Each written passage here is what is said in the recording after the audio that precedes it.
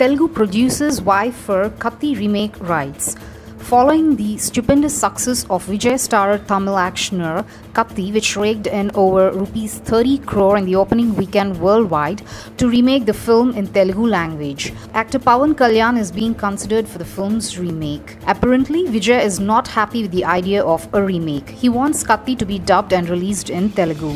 Vijay sir was really not keen about remake. He wanted the dubbed Telugu version to be released, he said.